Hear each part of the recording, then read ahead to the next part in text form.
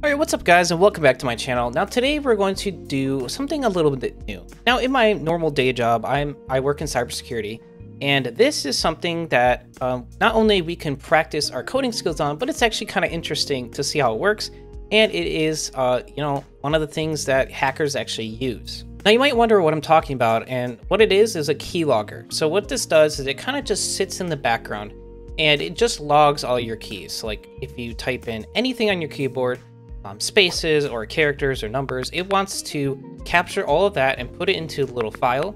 And sometimes it even gets a little advanced, like this file might be emailed or sent somewhere after a certain time period to the hacker. That way they can, maybe they just read your search results in Google or some random stuff, but a lot of times you'll log into web pages, and that is ways that they can get your credentials. So I wouldn't recommend using this in the real world. Please don't be a bad guy, but for learning purposes, it would be cool to code it, and that's what we're going to do today. So let's go ahead and open up our favorite text editor of choice, and mine is Visual Studio Code. And we're gonna make a new file. We're gonna call it keylogger.py.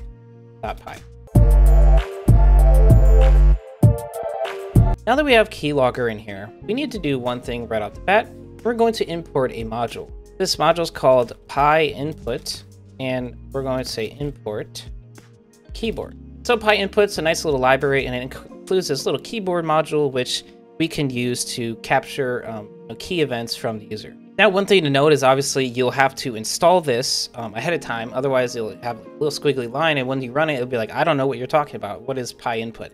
And you could do that by saying like py-m pip install PyInput. You could do it that way, or you could do it pip install PyInput. There's various ways to use pip and install these modules, but whatever. However you want to get it, just make sure it's installed ahead of time. Now we're going to define our main method that launches right when the program fires. So we're going to say, hey, if the underscore name underscore or double underscore is equal to, and then here, double underscore main, double underscore colon. So basically, hey, like I'm Python, I'm running this program. If the main method is ready to fire, which would be this right here, what do we want to do? And the thing we're going to do is we're going to say, hey, a listener is going to be an object we're creating, and that's going to be keyboard.listener. And then we have to pass in some parameters. And the only thing that we're really worried about is this onPress parameter. So what this does is anytime that this listener is turned on and I type a key on the keyboard, this onPress portion, wherever it's directed to, that's where I'm going to send the event.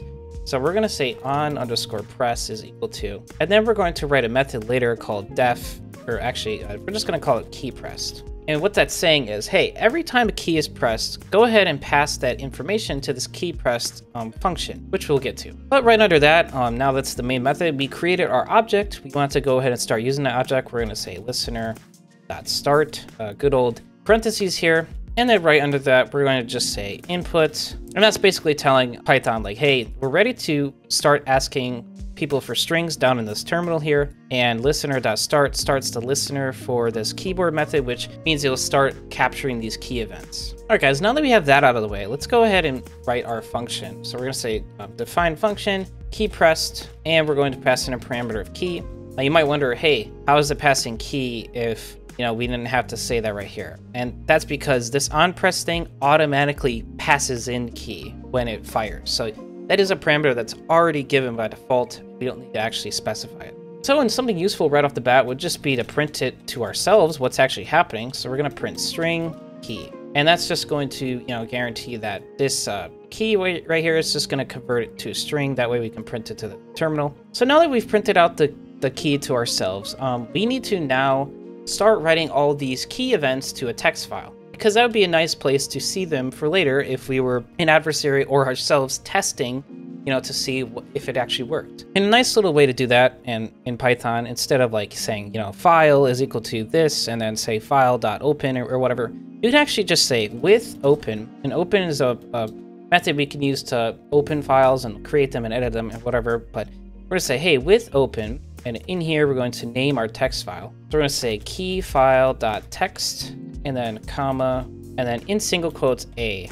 And what this is saying is, hey, we're going to open up this file. If this file isn't already made, we're going to make one. And then this A here tells it to append to the file. So we're going to just add to the file's existing content. We're not going to overwrite it or make anything new. We're just going to keep adding stuff into it. And now that that's out of the way, we could say as log key.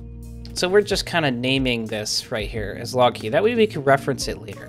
So inside this area here, we're going to say try. And in the try area, we're going to try to convert this key to a character to put into our file. So we're going to say char is equal to key.char, and then we're going to say log key.write, and we're going to go ahead and write it to the file.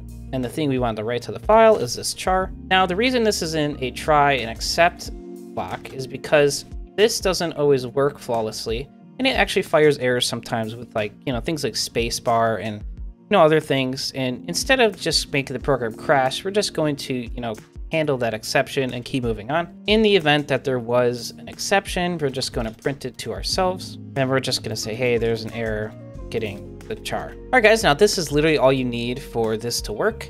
And one thing to note before you go ahead and click that play button to launch the program is just like it should, there's, some sort of antivirus program on your computer. A lot of them might be like Windows Defender. I'm not sure what Mac or Linux has, but Windows Defender comes installed on all Windows devices, and it's an okay AV product. Most antivirus products should catch this keylogger activity.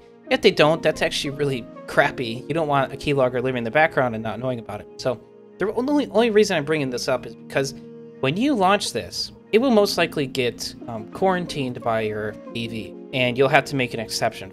So that's what happened to me when I was writing this out and testing it yesterday.